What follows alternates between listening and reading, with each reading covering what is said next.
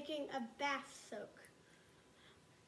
And we are going to be needing some Epsom salt right here, and some baking soda. You will be needing 2 teaspoons of baking soda and 1/2 cup of Epsom salt. So what you're going to do is you're going to take your Epsom salt and your baking soda and just dump it in like this. And we want to get this mixed up really well, so we're going to use a whisk and mix it up. Also, you want to make sure you have this very nice, smooth, and all crunched up. You want to make sure you mix it really well and not have big chunks of anything left in it.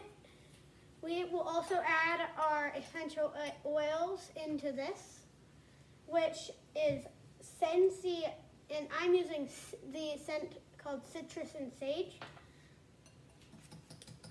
So I am gonna take 10 squirts of this in here, and I'm gonna try to spread it around evenly.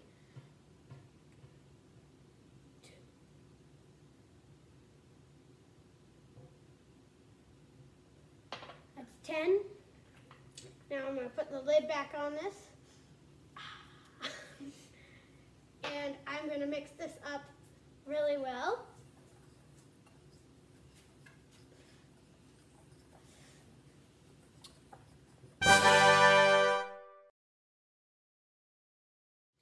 So you need to soak all of them up with your essential oil, and you might need to overdo it more than you think you need to.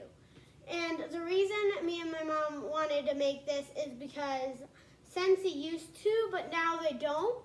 So, and they just stopped making it. So I wanted to make it because they stopped making it, so I can use it, and I used to really like it when they did.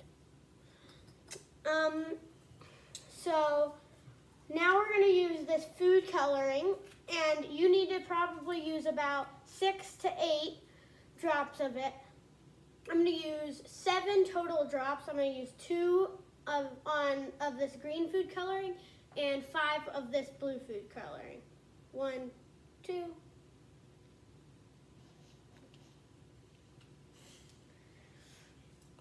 And 5 of these.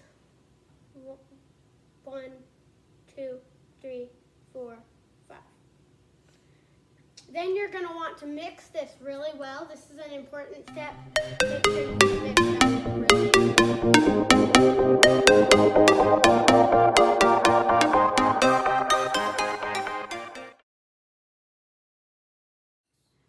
And then after you think you've mixed it enough, I think you should mix it a few more times just to get it all, like all the big clumps of food coloring gone. Like I still see a few here and there.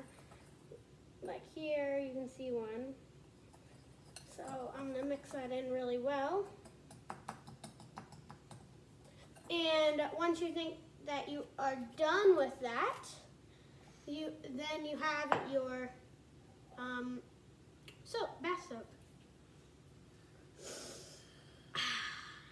Smells good. So a way you could package this up is if you're gonna take it to a friend, you could use like a cute jar or anything to keep it in something. And write like a note or tie something onto it. But if you're gonna keep it and you're making your own batch, you probably will want to put it in an airtight container so the moisture doesn't all get in it and it turns like not usable. And I'm gonna take my thing I used earlier to get it in here, the 1/2 cup, and I'm gonna scoop mine and put it in my container here.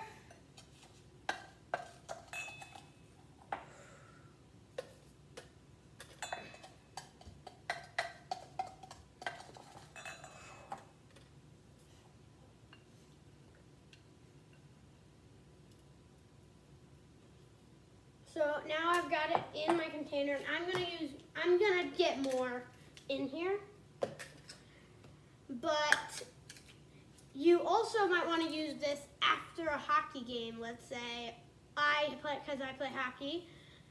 After a hockey game to replenish your muscles, and even when you're like working out, it's good to take a bath like with this because it helps replenish your muscles. And if you're doing a lot of things, then like if you're doing a lot of games in hockey, like you're playing a tournament and you got to play another game that same day, then you're gonna want to take one so your muscles can feel better for the next game. Thank you for joining me. I'm Lincoln from Team Red Gloves. Don't forget to like and subscribe, and join us in the next video about hockey and other things kind of related to hockey-ish. Also, don't get caught offsides.